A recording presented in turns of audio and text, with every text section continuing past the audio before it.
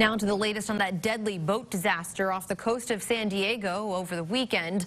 A 40-foot ship that investigators say they believe was part of a human smuggling operation capsized on Sunday, killing several people. ABC's Marcy Gonzalez reports from Los Angeles.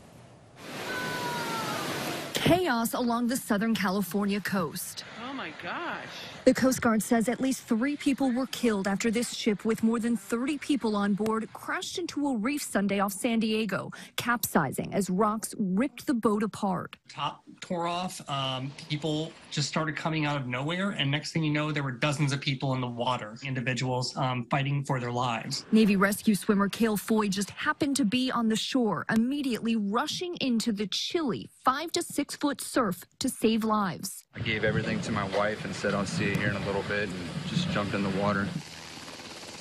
Nearly 100 first responders also racing to the scene. There are people in the water drowning, getting sucked out the rip current there. There's people on shore, so a lot of things going on out at once. Our goal was just to rescue everyone we can from the water. Some of the survivors taken to a hospital, at least one in critical condition. Investigators haven't released information on who they are, but Customs and Border Protection says this was a smuggling operation. The ship's captain now in custody as authorities investigate. This was a smuggling vessel. The smugglers really just don't care about the people they're exploiting.